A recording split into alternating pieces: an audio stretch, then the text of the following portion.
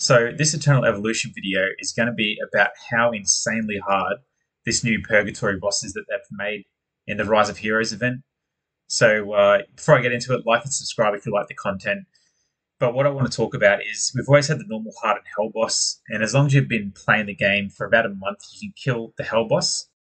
I've now just today finished playing my second full month, so I'm starting month 3, and I am struggling. Like I just scraped in at over half health, so I can two-shot this guy, but it's not going to be worth me attacking him more than the first time it takes to take him down.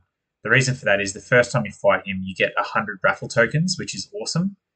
But after this, it's going to take me 2 runs to get the rewards from him. So it's going to cost me 60 energy to get 25 raffle tokens. And here it's going to cost me half the amount of energy, and I'll be getting 5 less raffle tokens. So I'm going to kill this guy once, and then I'll just go on to farming help. Something I want to go over with when it actually comes to killing this boss. If you can kill hard boss, kill him once, but don't spend these tokens, whatever they're called, the stage coupons, because what you can do is within 2 weeks when this event closes, say for argument's sake, on the very last day, you'll have like 1,000 of these saved up. You can then come in and just sweep the hell boss, because in 2 weeks from now, you'll definitely be able to kill hell boss if you can kill hard boss at the moment. So save these up, spend them all on the last day of the event, and then just sweep the whole boss. You'll get like 2,000, 3,000 raffle tokens and spend them all in one hit. So that's what my recommendation is for killing the boss.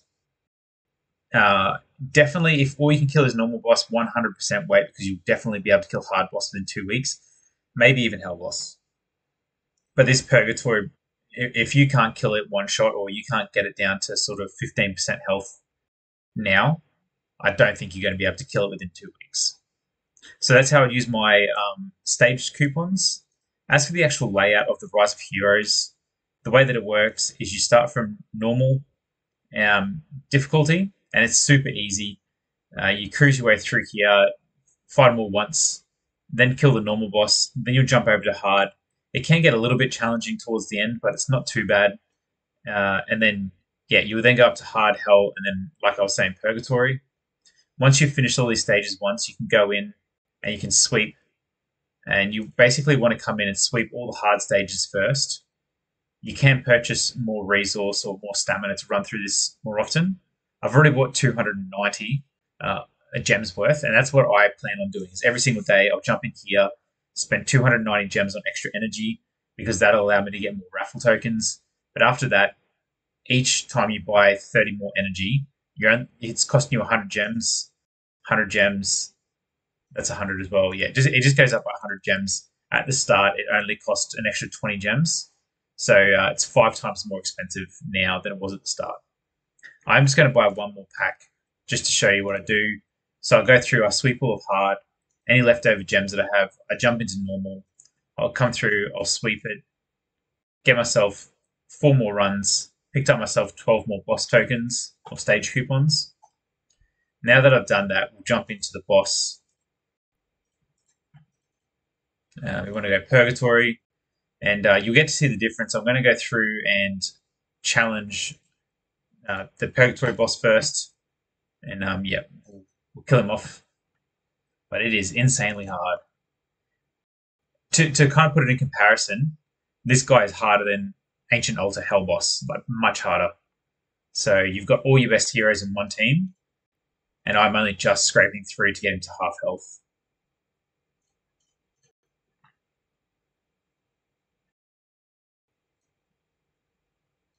For an idea of the setup here, I noticed that Emma was doing more damage than anybody.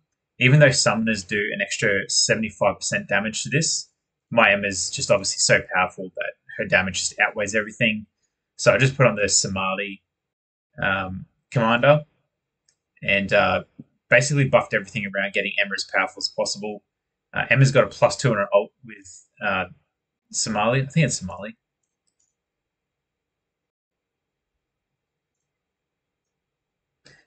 For my mythic rune, for my prototype, I've gone for the flashpoint one to give me the extra shield. Oh wow, that should not have happened yet. And I actually had to go through and re-gear my heroes a little bit as well. So I noticed Bot Mark was dying very, very soon. So early on in the battle that he was only kind of getting up to about 11 mil health. So I had to swap out his attack helmet for a HP helmet, just so I had a chance of surviving. And I needed the Flashpoint prototype over the Mythic one because I needed the shield to be able to like tank some of these hits. Like what you saw Emma have before, she mustn't have had a shield on her, and she just got one shot from the boss real quick.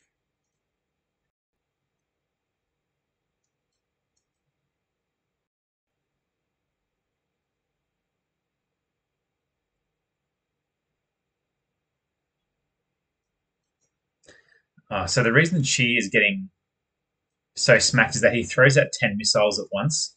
So we'll go through a quick. Well, on the next boss, when I go back through and start sweeping Hell, or fighting Hell once and then I'll sweep it, I'll actually show you this guy's abilities. Just, man, I need. Why is she dying? No, all right. I'll fight him another time. I just want to go through his skills to show you what he's all about. So if we go to Hell,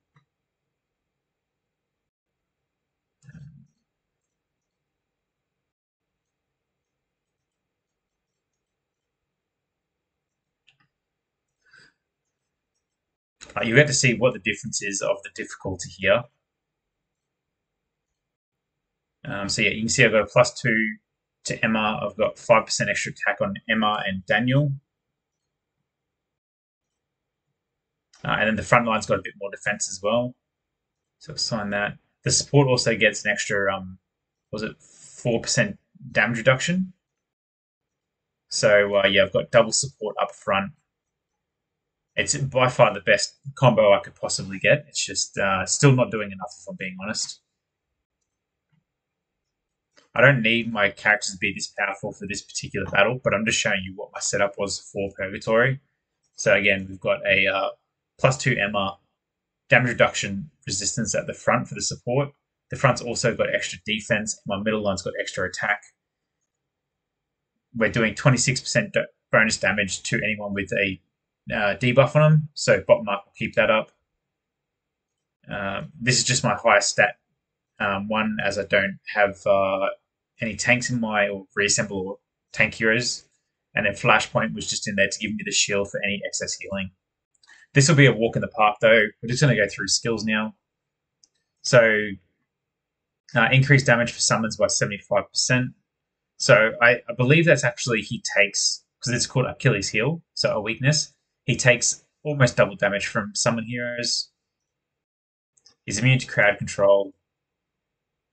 300% attack to damage in straight line, so Scott, his Gatling gun shoots a straight line out. This is the one that was messing up Emma before. So launch 10 missiles that evenly target all enemies in the battlefield, each inflicting 400% as attack as damage. Prioritizes summons. So you want to try and have as many summons out as possible to take more of those hits. 400% in a fan-shaped attack. So if you have someone like a Taylor who can jump to the side, he can basically Taylor can draw all that fire away from the rest of your team. And then finally, he gains 40% attack every 20 seconds. So you want to try and make this battle, run through this battle as fast as possible so he doesn't get too powerful. So run through the battle now. This will be very easy compared to Purgatory. This will also be a good scout for you as to how much tougher it is.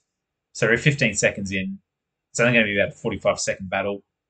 And you can't even see the damage showing up on my champs.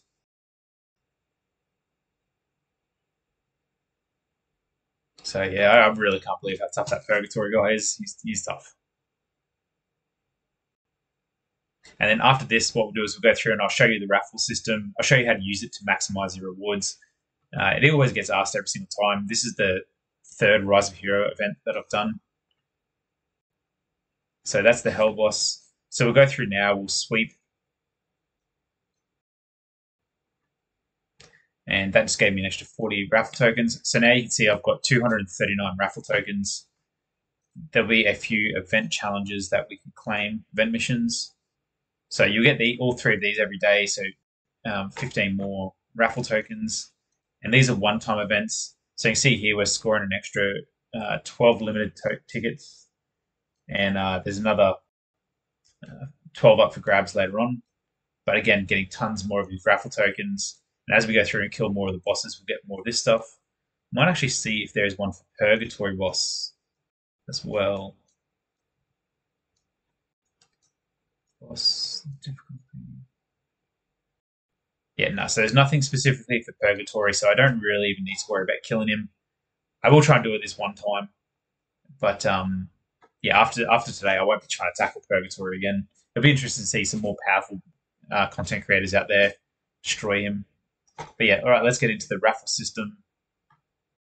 So basically, what it is that you'll randomly pull tickets, and as soon as you pull the Fang, you'll be able to reset the prize pool and move to the next one. The only thing that I want to show is that in the prize pool, there's some really important items. So obviously, your limited tickets are really good. I like the stamina potions, stamina supplements. The gems aren't too bad either. And that's pretty much all I would really need. If you're a bit earlier on in the game, these are really important. You'll be pretty much chasing these first 4 items, and that lasts for the first 5 rounds. After the first 5 rounds, you lose your limited tickets, and you get a chance at 8 gene hybrid shards. You also got the next level runes, and pretty much you're looking for the top 5 items here. Then we get to 11 to 15, same deal. You're looking for the top 5 items, but as you can see, there's now only 4 gene hybrid shards available. And what else changes? Instead of getting 50 gems at a time, you're only getting 30 gems at a time. The other thing you'll notice is that these bottom prizes goes from 20 to 30, and these are your bottom tier items. You don't really want these, so the pool kind of starts weighting more towards the worst prizes, and these get more scarce. So again, now you've lost all your really top tier items, and you're just chasing these top 4 again.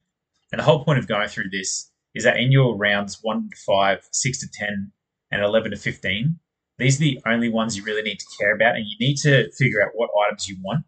So for myself, it's these 4 items here, these 5 items here, and these 4 items here is all I care about. After that, I'll score some of these, but I don't really care how far in the rounds I make it. So I'm going to make sure I get all 4 of these, well, those 4 items, and max out each of them. So the way I normally do it is go down 100 times. I'll pull 100 tickets here. So now, because I got Nefang, I'd be able to re-roll the prize pool. But you can see I've still got 1 more limited ticket to get, 1 more of these, and 1 more diamond. And it was actually quite good. I've grabbed most of it, and now I'll just pull 5 or 10 at a time. Just see if I can pick up these last few items. Right, so I got that, I got that, I got that. I'm only missing out on 1 of those. And the way I look at it now is I could pull, if I pulled 1 at a time, I might get it, but I might end up pulling all these first. So I'm happy with that. I'll move to the next pool, set it to 100. So pulling the Fang out, I've got all 5 limited tickets. I've got all the stamina potions. Still got 7 of those to go. I don't actually need those myself, and I don't need that last bit of diamond really. And you can see, like, I've still got a fair few of these to pick up. So for me, I've grabbed all the best prizes that I've worried about. So I'll reset the prize pool again, pull 100. So I've got Nefang again. I've grabbed all 5 limited tickets. Still got 2 of those to get. And the stamina potions I actually really like out of these prizes. So I will go pull another 10.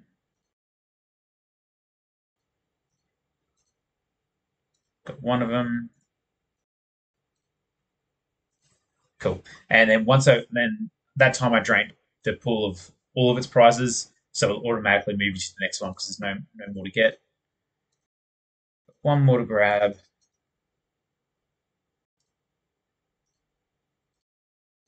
Cool. All right, so that's all the prizes that we got. That's an absolute ton. That's a huge boost to limited tickets. And we'll go in here, we'll have a look at the shards.